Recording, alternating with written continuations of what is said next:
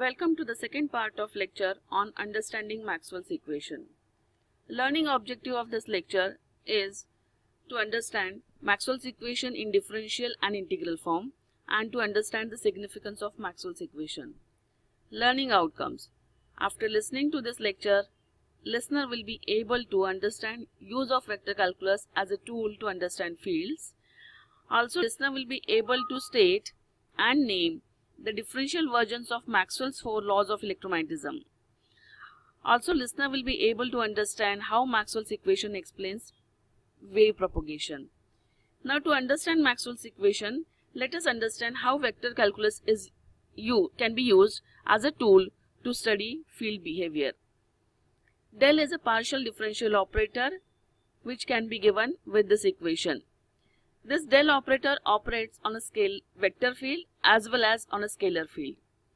When this del operator operates on a vector field and when we take a dot product of two, operation called is divergence, and this results into a scalar quantity.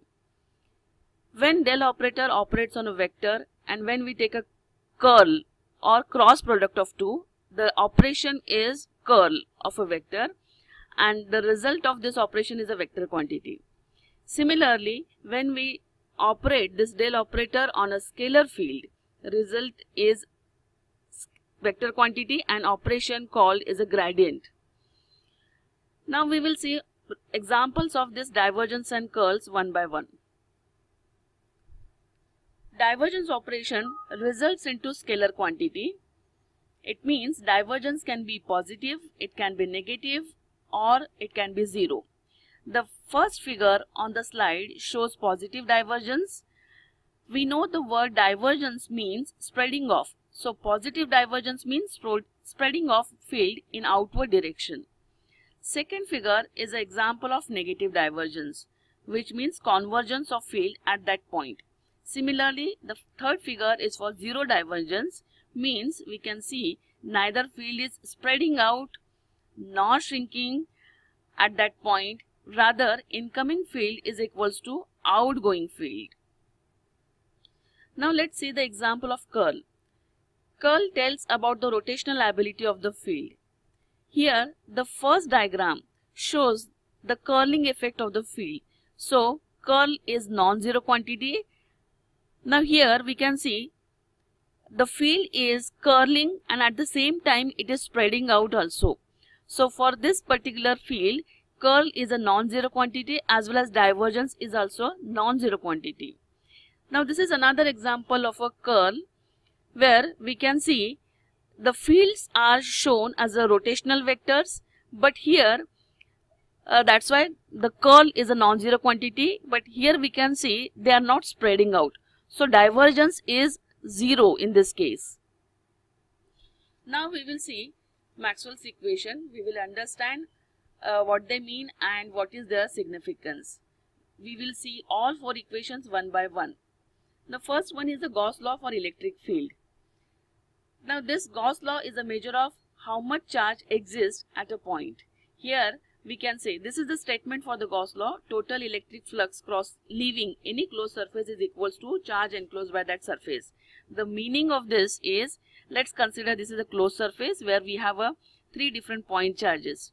Plus 1 nanocoulomb, plus 8 nanocoulomb and minus 5 nanocoulomb. So total charge enclosed by this closed surface is plus 9 nanocoulomb minus 5 nanocoulomb, that is plus 4 nanocoulomb. So total electric flux leaving this closed surface is equals to plus 4 nanocoulomb. These two equations are the integral form of Gauss law as well as point form of Gauss law. The second law is a Gauss law for magnetic field. Again, which says that total magnetic flux leaving any closed surface is zero. It says that the magnetic monopole does not exist while we have electric charge or electric monopoles. We have never found the magnetic equivalent, magnetic charges or magnetic monopoles. This equation states that the magnetic field tends to wrap around things since the divergence is zero. The field tends to form closed loops. Now next equation is the Faraday's law. Faraday's law tells us that a magnetic field that is changing in time will give rise to a circulating electric field. This means we have two ways of generating electric fields, from electric charges and from a magnetic field that is changing. Now next we have Ampere's law that tells us that a flowing electric current gives rise to a magnetic field that circles the wire.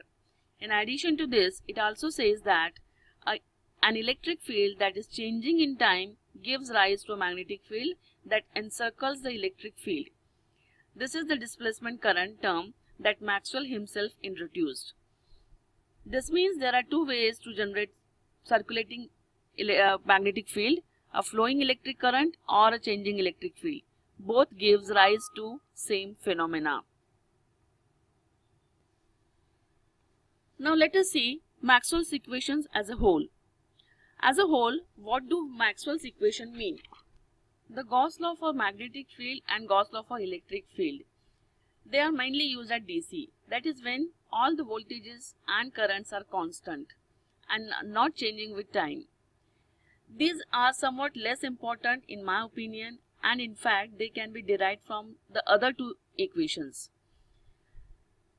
The Ampere's law and Faraday's law really dictate the rules for electric and magnetic fields. For instance, in a popular electromagnetic solver known as a finite difference time domain FDTD method, only the two equations Faraday's law and Ampere's law are used to numerically solve for electric and magnetic fields. Let's think about these two equations. A changing magnetic field gives rise to a changing electric field, and a changing electric field gives rise to a changing magnetic field, which itself will produce a changing electric field which will give rise to. So what is this? This phenomena is known as propagation. This is what gives rise to propagation of electromagnetic waves. This is the eternal wheel of motion that enables sunlight to travel through a vacuum without any medium. And from these two equations we can determine that all propagating waves travel at a single speed, and the speed of light. And this speed can be directly determined from the constants found within the Maxwell's equation. Thanks for listening to the video, and for any queries, please feel free to write. Thank you.